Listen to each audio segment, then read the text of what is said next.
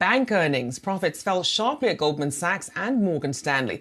Meanwhile, Fed officials are gearing up to speak on the economic outlook for the year as the central bank leans towards a 25 basis point rate hike in February. We're here to discuss is Waddell Associate CEO David Waddell.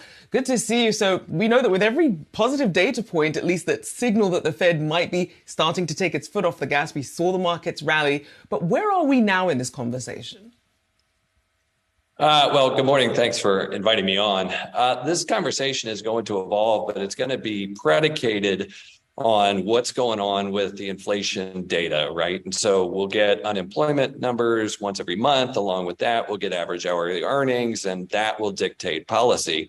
But the communication from the Fed has to continue to be suppressing for the markets because they use communication as a policy tool. And right now they're trying to get inflation down. So I hear the communication. They are all, harmonic on it that, we're going above 5%. It's going to be higher for longer. But ultimately, the policy is going to be driven by the data releases.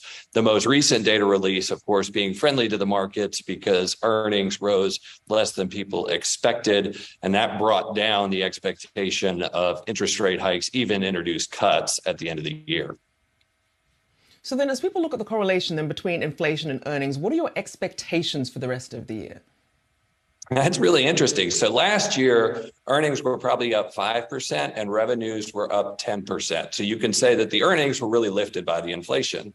This year, revenues are expected to only be up 3% and earnings are expected to be up 5%. Now, whether that's a true number or not by the end of the year, who knows? But what it tells you is that companies have benefited from inflation. Now they're not going to, which forces them to pull out their scalpels, start slashing costs, start slashing payrolls. And so this year will all be about cost cutting. Last year was all about pricing power, and you get to earnings, both ways, but one of them requires a whole lot more management sort of strength. So, David, obviously there's a lot of noise out there, a lot of different data points that people are trying to follow, trying to make predictions. What are you focusing on? How do you sort through the noise to focus on what's actually going to be driving markets this year? Well, I spent a lot of time preparing for you this morning, and what drew my attention was the Chinese GDP release this past week. And then the fact that, the natural gas storage facilities are 86% full in Europe, and it looks like they might even skirt a recession. So in the US, we've got a Fed hell bent on putting us in recession, but in China, you've got reopening growth. Europe looks more towards Asia. It could be that actually that economy in the third quarter grew faster than ours. Most people don't know that. PEs are low, expectations are low, the dollar's rolling over. And so the offshore trade that's outperforming this year could be in its early stages. And so while the US data points matter, I would remind your viewers not to ignore the international data points. And some of those international data points are decidedly favorable.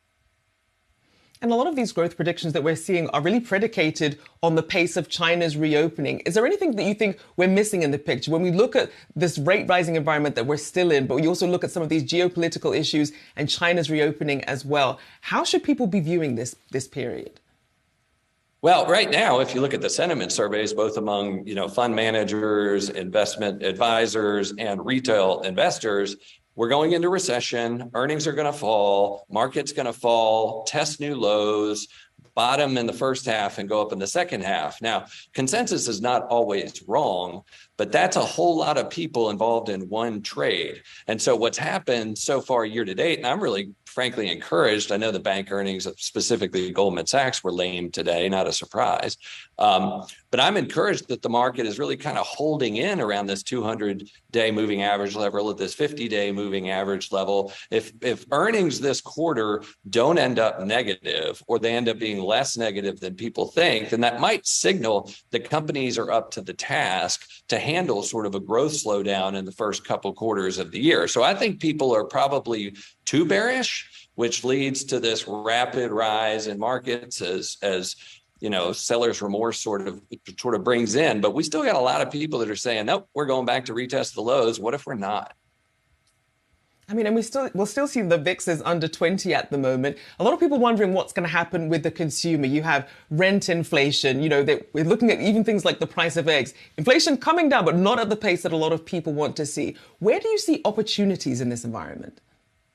I think this is a very different scenario, maybe as the Fed tries to engineer a little higher unemployment. And here's why. When you had COVID, everybody just fired relentlessly, right? We went to an unemployment rate of 22% overnight, and that was frontline workers.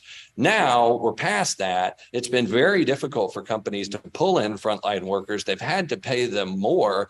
And this time they've got to reduce staffing levels. They may take a look at some of their executive staff, some of their administrative staff, some of their corporate staff, and say, we could streamline operations here. There's way too much corporate bloat. So you could reduce staffing levels at the top of the pyramid rather than the bottom of the pyramid. And that would do a lot, actually, to bring wage pressures down. So I'm not really expecting some sort of employee purge like we normally see in a recession, because this one is no surprise. They've had plenty of time to think about it. And so we may see more of a decrease in wages per unit of unemployment than we've seen in the past, which would be hugely productive. So if you look out, into 2024 earnings, 250 on the S&P, up from potentially 200 this year.